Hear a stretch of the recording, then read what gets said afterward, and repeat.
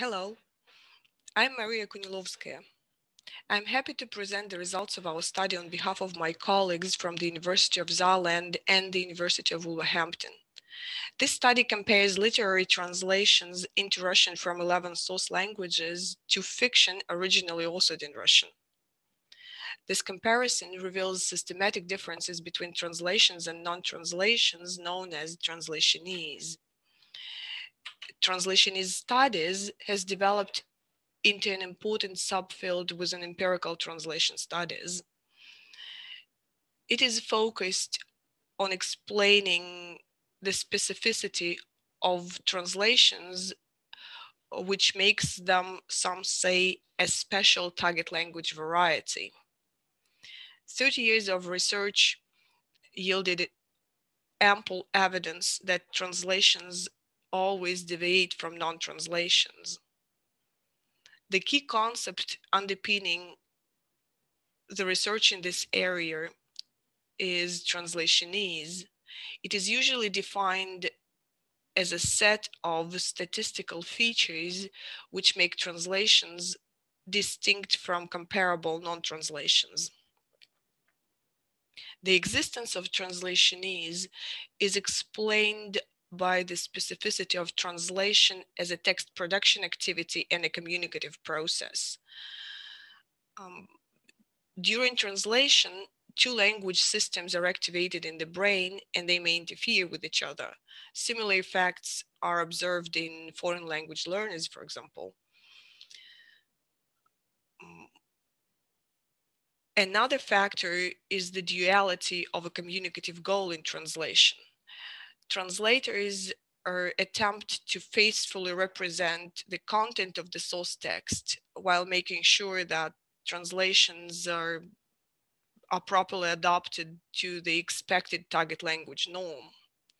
Striking a balance between these two requirements in translation can be contingent on sociolinguistic factors such as the dominant translation norm, or the history of cultural contexts, and language prestige. The major translationese trend, which explains most of translationese, is interference. This is the trend in translation to follow source language patterns where possible.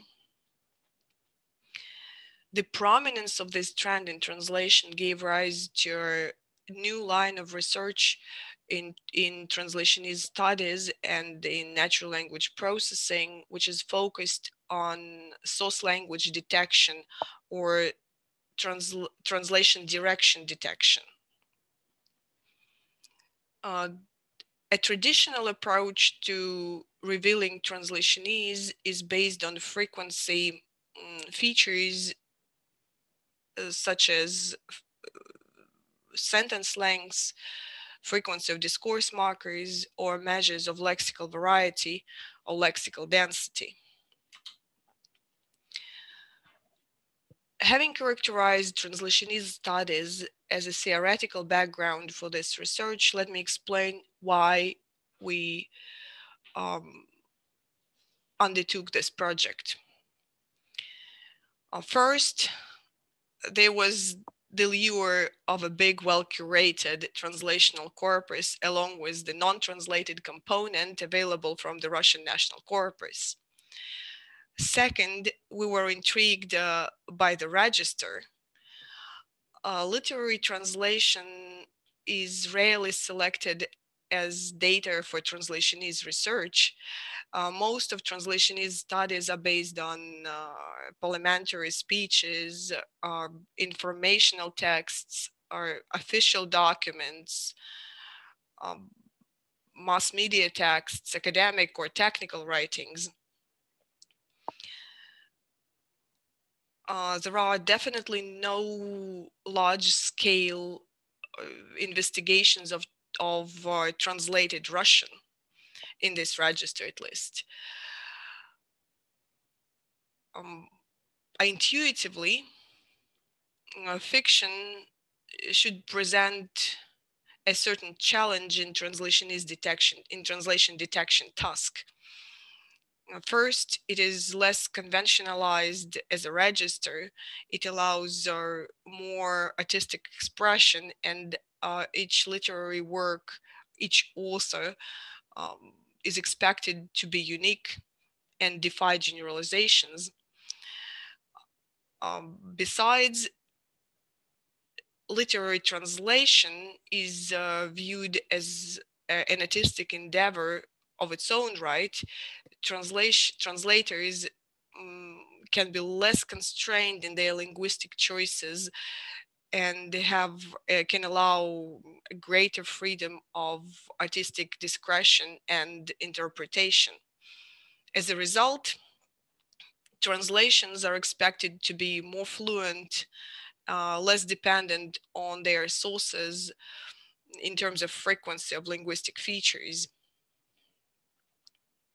Another concern is that parallel corpora are often used as data for contrastive studies. In contrastive studies, they assume that the translational side of a parallel corpus can be representative of the target language. Our findings can undermine this assumption.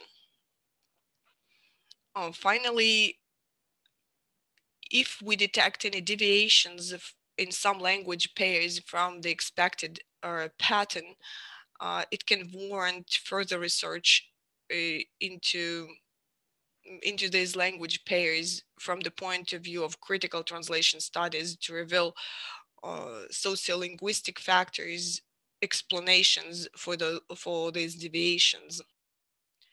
In brief, this research pursues two major goals. First, we are testing whether literary translations into Russian are indeed distinguishable from non-translated Russian for all our source languages involved. Second, we are testing the hypothesis that translations from typologically distant source languages with regard to the target language exhibit more translationism than translations from close languages.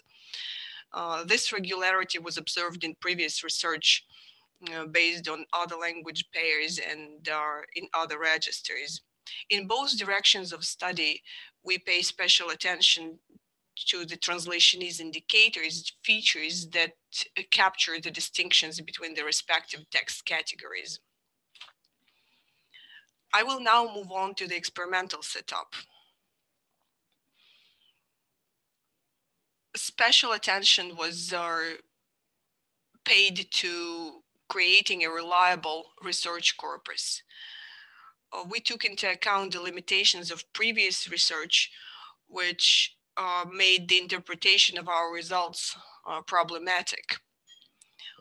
Of the entire data available from the Russian National Corpus, we selected only the language pairs which had at least 6 books, counting at least 30,000 tokens. We made sure that the sentence lengths are in the selected texts was within the empirically established range of from 9 to 22 words. Importantly, we used only one work by each author-translator combination, and we have no repeating authors or translators. We also excluded works by known bilinguals and translations which were made by the author translations. All translational data was produced within the same time period.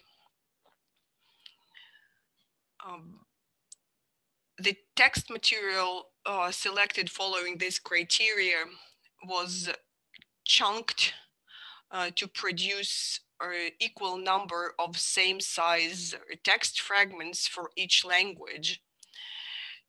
As a result, each translational corpus and non-translations are represented by 90 chunks of or 150 consecutive sentences coming from 6 randomly selected novels. Each chunk counts around 2,000 tokens. The textual data, all textual data was annotated with universal dependencies, as we rely on this format for feature extraction. In terms of source languages included into this research corpus, we have translations from 11 source languages, which can be grouped into 4 families. Further on, we, for the purposes of this research, we grouped them into 2 big categories according to the proximity of the source language to Russian as the target language. The first group of typologically distant languages includes 6 languages from Germanic, Romance, and Uralic families. The second group includes 5 languages, all from Balto-Slavic family. In this type of research, it is no less important to select features than to create a well-motivated, reliable research corpus. In this project, we rely on 45 structural morphosyntactic features to capture translationist distinctions between literary translations and non-translated Russian fiction. All of these indicators were previously used in translationist studies on other register, and all of them are motivated by existing theoretical or empirical evidence. I have arranged a few examples into 2 groups.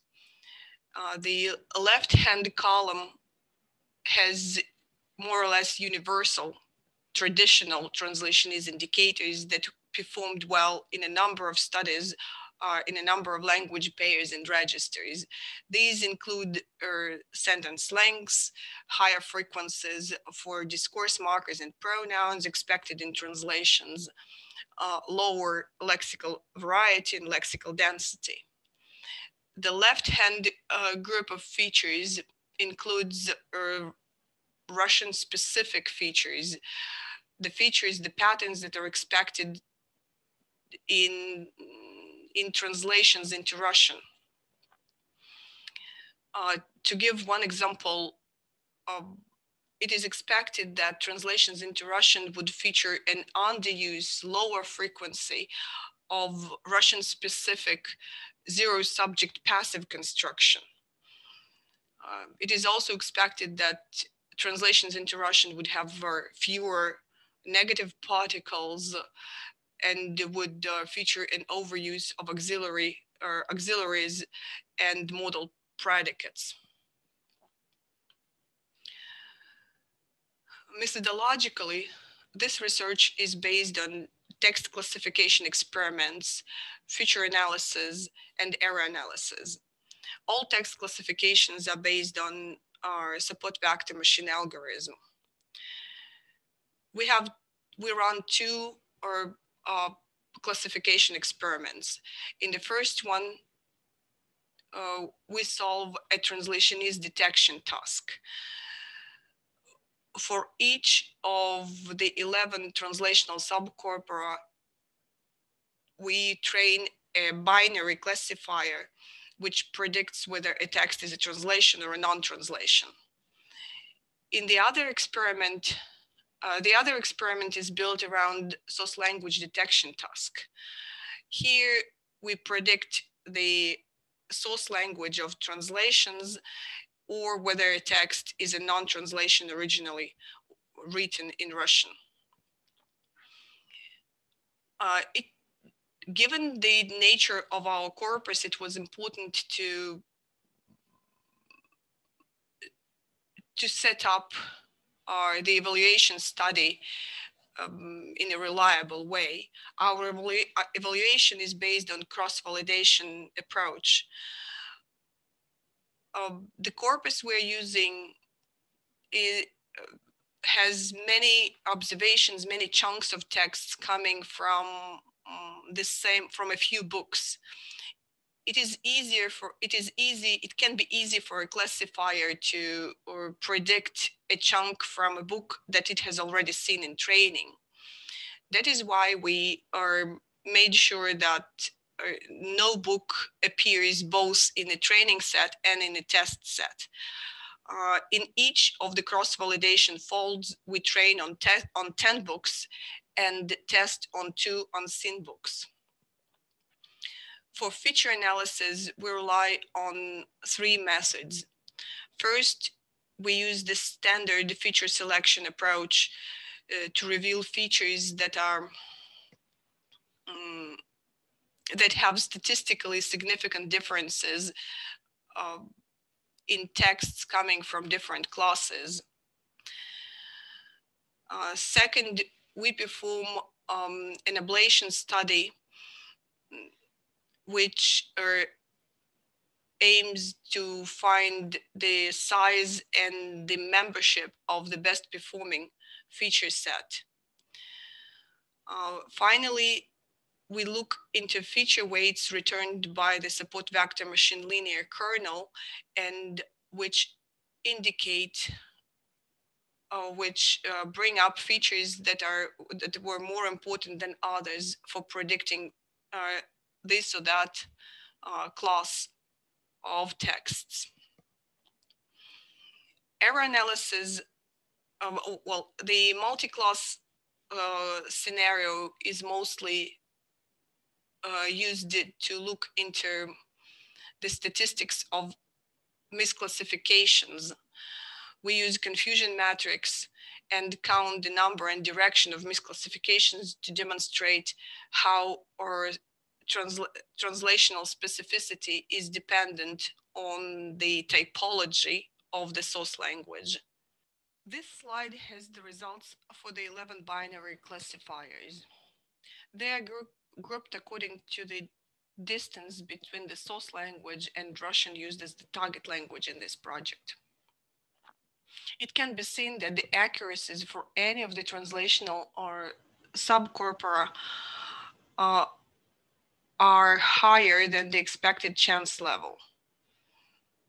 In each classification, we had a perfect balance between classes, therefore the accuracy level for chance classifier is 50%. It looks like translations from distant languages are indeed more easy to distinguish from non-translations than translations from typologically close languages. The accuracies for translations in the first group exceeds 70%, while the second group, the highest value, accuracy value in the second group is 67%. The 2 bold exceptions from this observation is French and Bulgarian. Their results seem to be at odds with their respective groups.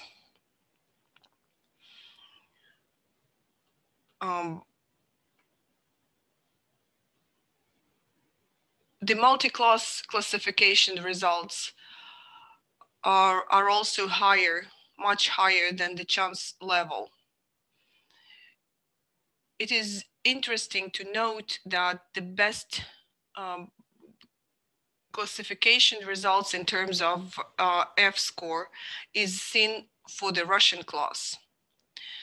It can be partially explained by the relatively high recall values.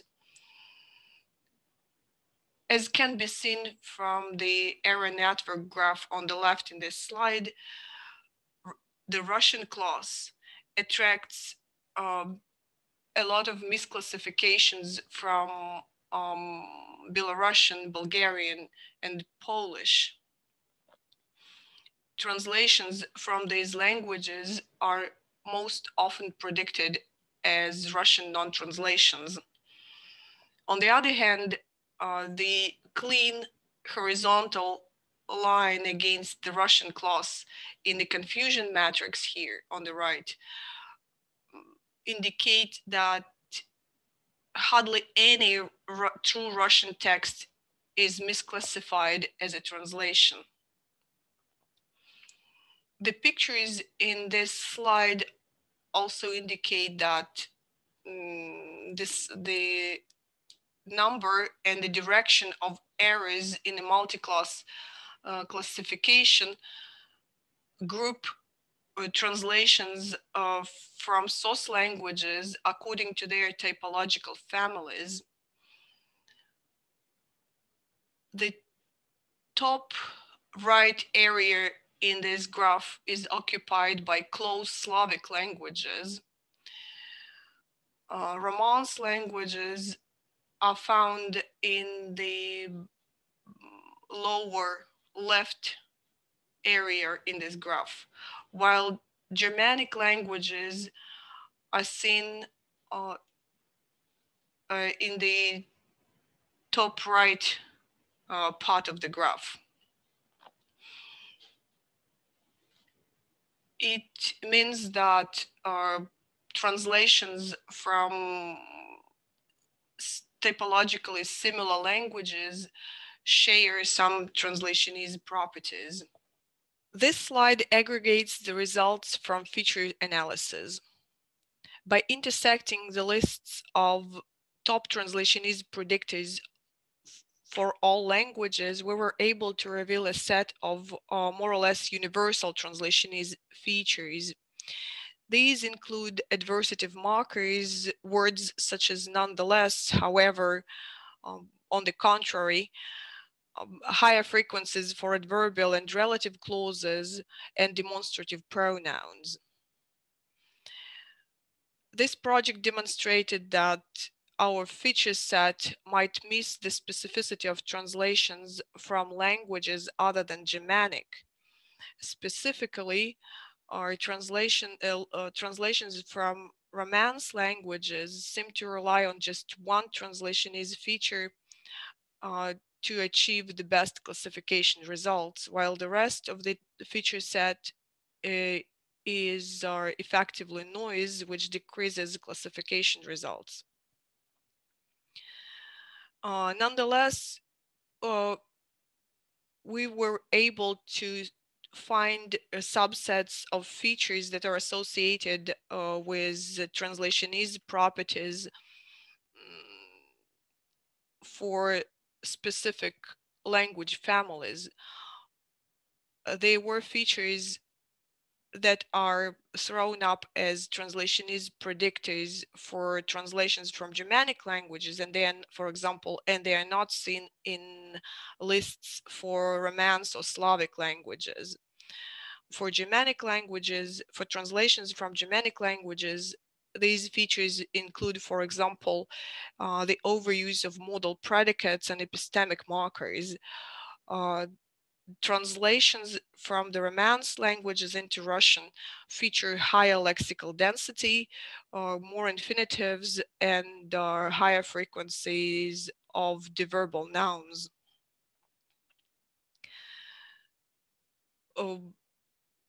This research also demonstrates that translationist indicators are not only language pair specific, but also register specific. This is especially clear in case of lexical density, which was consistently found higher in Russian literary translations than in the comparable non-translations. It contradicts the findings from a number of other research into translationism, but most of those studies were based on other registers than fiction. Some typical predictors of translationism such as frequencies of copular verbs or lexical type to token ratio, or the frequencies of passive voice auxiliaries specific to Russian, were not useful in this register. Finally, we were able to identify features that are specific for the non-translated class in our setup. It seems like originally authored Russian literature has higher frequencies of simple and interrogative sentences, while it does not use modal predicates as much. Russian non-translated texts have more passive tense forms. Some of the features specific for Russian non-translations are relative to the type of translation. For example, when comparing with translations from close Slavic languages, Russian non-translations have more clausal complements, while in comparison with distant languages, this number seems to be smaller than in translations. Summing up this research, I would like to draw your attention to a few important findings. First, we can confirm that all translations are distinct from originally authored texts, even in high quality fiction. However, the scale of the differences between translations and non-translations is dependent on the source language. Typologically distant languages returned higher translationese classification accuracy, over 70%, while typologically close languages are more difficult to distinguish from non-translations. Translations from the same family source languages are more often confused with each other and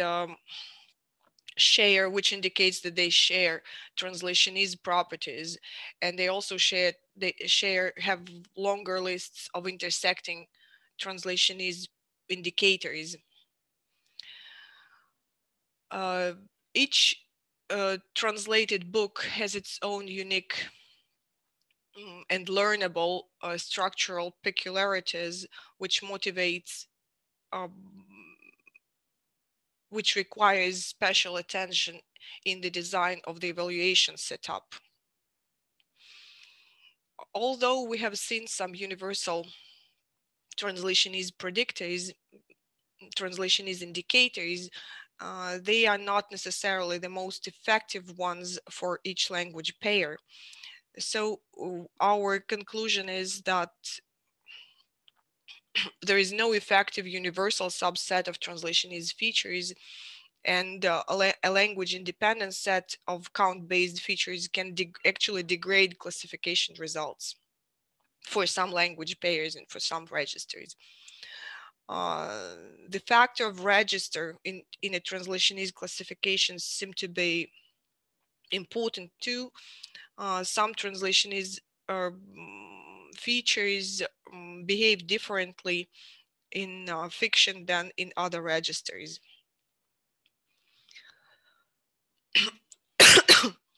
We are aware of some of the limitations in this research setup. Most importantly, the collinearity of features might have been a problem. Then we are worried that the feature set that was tuned to capture translationese in Germanic languages might have affected the outcomes of this research. Then admittedly, we have small experimental data and a large feature set, which can be an issue.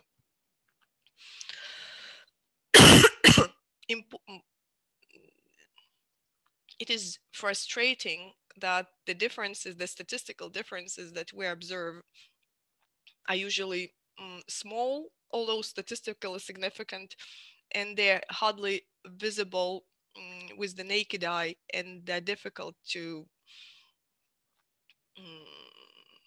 verify by human evaluation, by human interpretation. As for the future plans, it is obvious that a more creative approach is required to represent text in this sort of research, a better approach to feature selection.